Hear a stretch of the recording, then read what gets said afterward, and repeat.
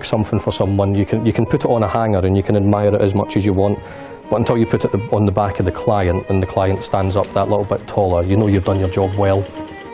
People come in all shapes and sizes, and one size fits all is a fantasy. No one knows that better than Jonathan Macintyre. He's a sergeant in the Scots Guards, and this sharp shooter knows how to handle a pair of scissors as well as a 308 L96. As a military tailor, we're only in charge of the alterations of these. These are actually bespoke, made by Casket and Partners. They come in every Thursday, they take measurements of the soldiers as they come through. Cash is a good 6.5, 7 foot tall chap. Has had to go out, they had to order some extra cloth to make sure that they had enough in for him. The height of the guy. He was a bit of a unit, yeah. Big Rhodesian. You don't wear a bearskin as well, do you? I do, yes. Oh my! So where does the bearskin put you? What height? I'm 6'7", and then obviously probably another 2 foot on top of that with the bearskin on. Yeah, so I feel safe. So yeah, bearskin's a 1.5 foot. 1.5 foot. Yeah. So you'll be easily 8 foot. Jonathan is lucky to be alive. He survived a shot to the chest in Afghanistan in 2010. He lost a lung and shattered some bones, but his recovery didn't stop him missing the start of the shooting season just weeks into his recovery. His passion for shooting has driven another arm of the tailoring work. He is now producing tailored shooting garments. This is something that I've just finished making the other week there, so I was just taking the basting out as you came in. This is your typical gilets that we've been making here. Everything's made to measure, everything's bespoke by us. You're getting what you want, you're making it for your needs and making sure it's fit for your purposes. So you were able to work as a military tailor, but also work in other aspects of tailoring as well? Yeah, so one of the joys of being in the army is the army is always trying to push you and inspire you to continue to do well. So part of that was to start my own business, JM Clean Cut Tailoring. Started making just basic things, kilts originally is what I started in with the accent.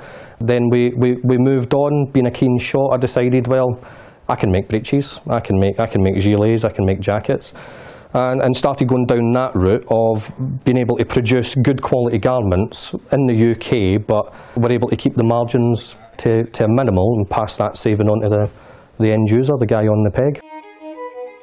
The clothes are not to dress a wardrobe, they're to be worn in the field. He designs each jacket, gilet or suit to the shooter's shooting needs. Big hands need big pockets. Are you actively stalking or beating, or just on a peg? In that case, you'll need the freedom to move like Fred Astaire and bend it like Beckham. Fred Astaire insisted on such a small armhole in his jacket because it allowed him to lift his arm without the base of the jacket riding up. It's almost contradictory to what you would believe, you know, that way. You would think, oh, I need a bigger armhole, that gives me more movement, I need more space. Where, ironically, you don't want more space. What you want to do is make the angle tighter so that it can pivot a lot easier. So if your armhole's smaller, you can get the gun up into the shoulder, you can mount the gun correctly. That comes from a military tailoring background where tunics are designed like that, so that the guys can actually have their weapons on them, they can lift their arms up when they're marching, and it doesn't ride the jacket up and doesn't end up sitting around the rib cage. This is not a normal tailor. It's an event with Wellington Barracks right next door to Buckingham Palace. Not only will Jonathan understand your shooting needs, you get to experience some amazing military history and hear plenty of stories. And the whole JM experience. And you get everything thrown into that. You get Johnny Macintyre for a few hours, nibbling at your ear, telling you all the woulda, coulda, shouldas, and yeah, you just get the whole thing. You get, you know, being a shooter myself, I understand the needs. I understand that all us shooting people, we're very like-minded. We get on incredibly well. Come down, if it's late enough in the afternoon, we might even have a whiskey.